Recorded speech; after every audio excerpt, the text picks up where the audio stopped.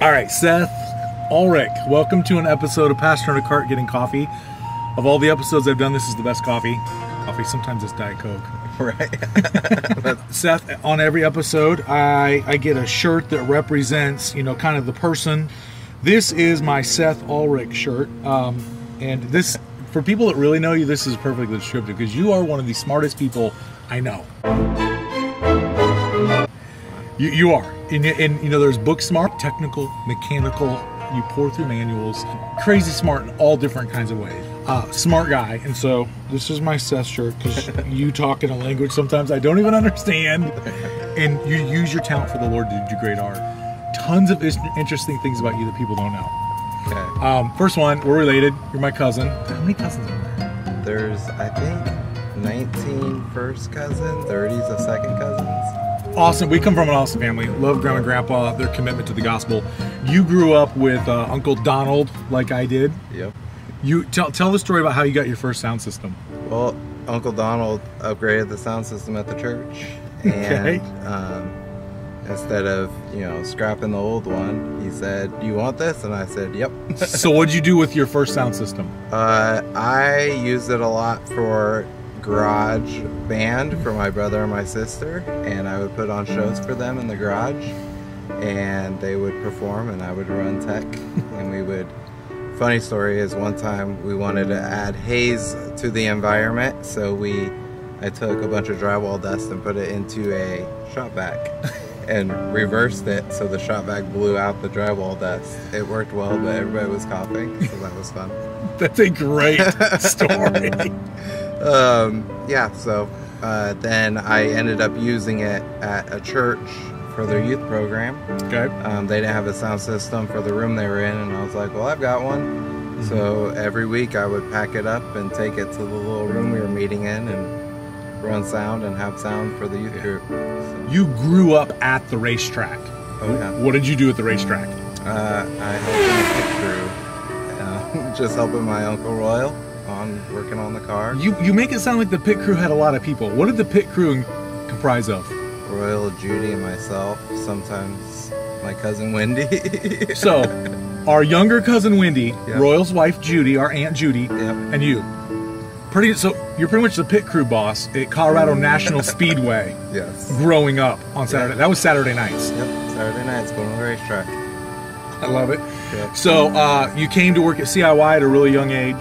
So yeah, I just loved it so much, and I just wanted to learn as much as I could. So put myself in every situation I could to learn. And Johnny gave me the opportunity to run lights one time, and said, "If you screw this up, you don't have another you won't have another opportunity." Well, I screwed it up really bad, and he was gracious. Yeah. So. But I turn around one day, you're a kid on the tour lugging boxes around, and the next day everyone's like, well, Seth's packing the truck.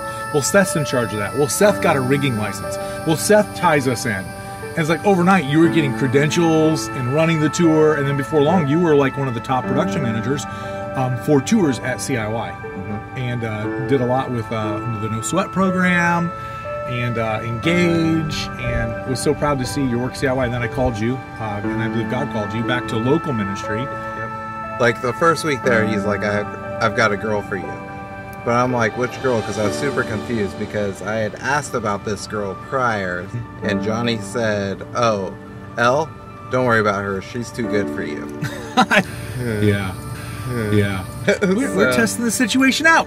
So yeah, I was like, what girl are you talking about? Well, it was the girl that's too good for me. So God blessed you with the wife. Yep. God's recently blessed you with Lenny. Yeah, little Lenya, our baby daughter. I call her Lenny. I know, a lot of people do. I don't know people, so. So here at the church, God's got you doing lots of things. Just kind of tell folks kind of what some of your callings are here right now. Yeah, so I'm creative arts team lead, so I oversee all the sound, video, lighting, and worship leaders.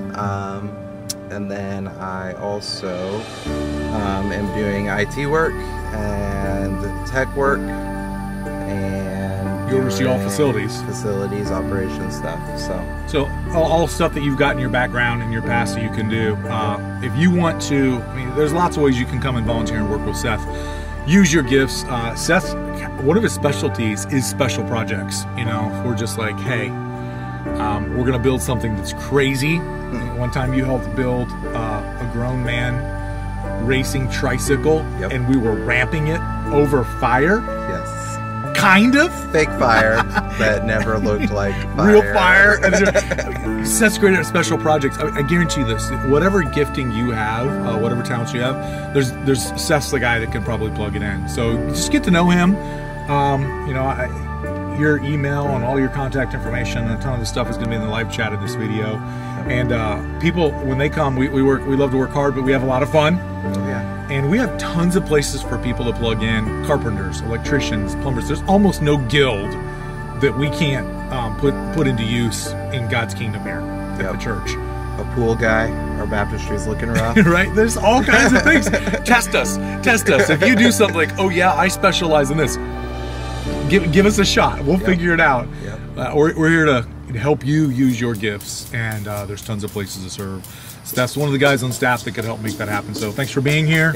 Thanks for loving the Lord. Thanks for using your gifts in this church. Definitely. Connect with Seth. We're glad he's on the team.